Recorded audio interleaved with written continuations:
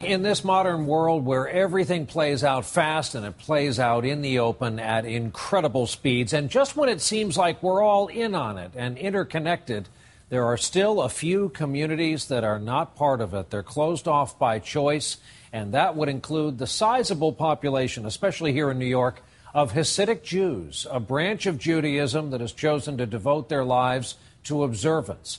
Tonight, Dr. Nancy Snyderman introduces us to 4 young people who made the heart-wrenching choice to leave the fold, and now they're able to give us a glimpse inside that world.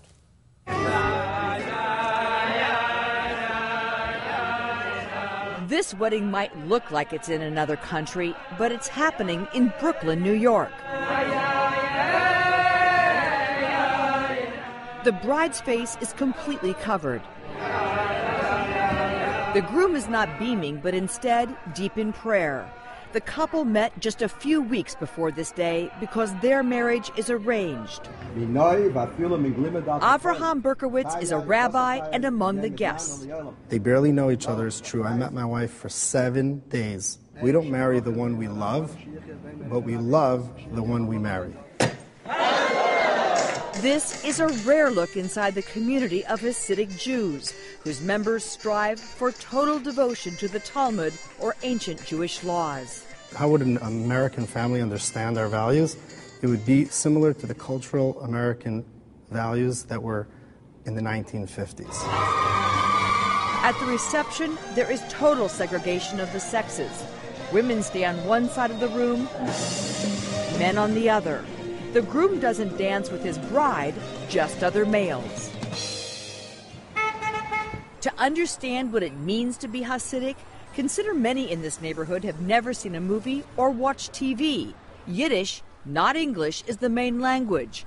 In accordance to biblical teachings, men dress alike, wearing long curls, while married women cover their hair, usually with wigs. Family is paramount, and others might appreciate the community's values. The modesty in the dress, the language in the house, standing up for parents, not interrupting when adults are speaking. That kind of protected lifestyle, that is what we have today. Remarkably, New York City's Hasidic community is located right across the river from Manhattan skyscrapers, in one of the hippest areas in the country, Brooklyn. Here in Williamsburg, there are trendy shops, galleries, and a lot of bars. Yet just a few blocks away, more than 300,000 Hasidic followers have found a way to remain completely isolated, creating a religious island. Yet what happens when someone just wants to know what's on the other side? These 4 young people made the difficult choice to walk away from the community where they were born and raised. There's no wall around you. There are subways. What keeps people from sort of crossing that line? Gentiles will kill you. Gentiles will kill you. What they do is they don't make you think this is good but it's forbidden. It's why would you even want that? What were you taught about the Holocaust? Ultimately, the lesson of the Holocaust is stay as insulated and as isolated as possible. So that's really the lesson that you grow up with. They say to people like us, you want to go mingle with them, look what could happen. Ari Mendel, Melissa Weiss, Sam Katz, and Hindi Sable all had something in common since they were children: curiosity. When words were blacked out in their school textbooks, they wanted to know what they meant. Do you remember words that you were not supposed to know? Many words. Some are pretty mundane, like dinosaur and universe and gymnasium. And what is it about those words that makes them forbidden? They bring up subjects they don't want to talk about.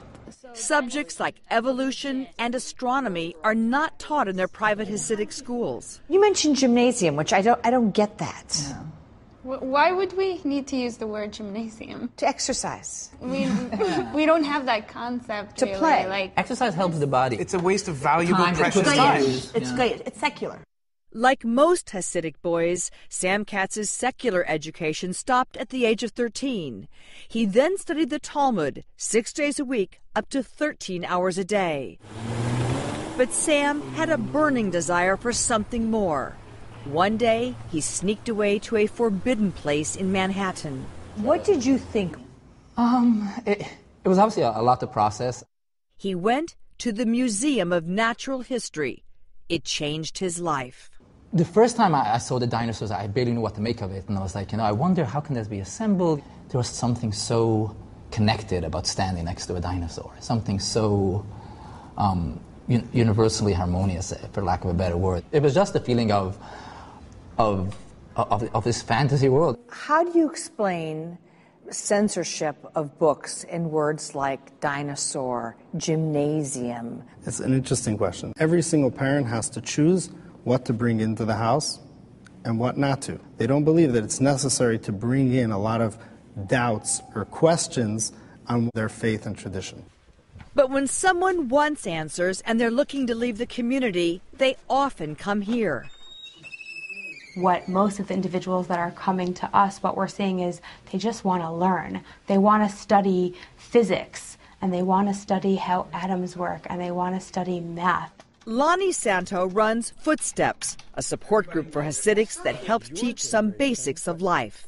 Footsteps members are very much like immigrants, but they're immigrants into a country that they're citizens in. Some people don't know how to order in a restaurant. Or even how to kiss. How do you first kiss someone at 21? The first kiss.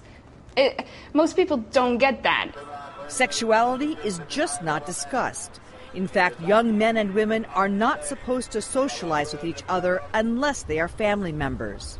It's a normal part of adolescence to have sexual yearnings and wonder about the other sex. How did you guys deal? I mean, in my case, I was completely ignorant, so it didn't. I didn't know what that meant. And when you say you're ignorant, what do you mean? Sex and sexuality doesn't exist. There's no. You don't get sex ed. You don't get biology classes. You're not taught the birds and the bees. Like nobody knows anything. The word pregnant, like my friend would never say it in front of a boy. But pregnancy is most certainly a fact of life. It's common for Hasidic couples to have 10, 12, or more children. After high school, most young women get married and start a family, which is why Hindi Sable's parents were disappointed she first wanted to go to college. I don't want to hurt my parents. If anything, I want to make them proud. And it's very hard knowing that I won't. Today, Hindi, age 28, is working on getting her MBA. And the others are also following their dreams. Melissa is pursuing acting. Ari joined the U.S. Army. And now at 30 is getting a bachelor's degree. Sam graduated college with a biochemistry degree. And the boy who just wanted to learn recently received a Fulbright scholarship to study in Berlin. Rabbi Berkowitz says very few ever leave the fold and says those who do don't realize what they have lost. Stop crying about what you didn't have. Your families did give you something beautiful. They brought you into beautiful homes, loving parents. That nucleus, what they gave you, the secular world would have loved to have. Sam says he realizes few in the community will ever see this report, but he hopes this message somehow gets inside. I want every Hasidic boy and girl to know. I'm not saying you should live that outside life. It might make you happy, but you could, and know that option. And if you think you might not be happy, know you could be happy out there. Dr. Nancy Snyderman reporting from Brooklyn, New York.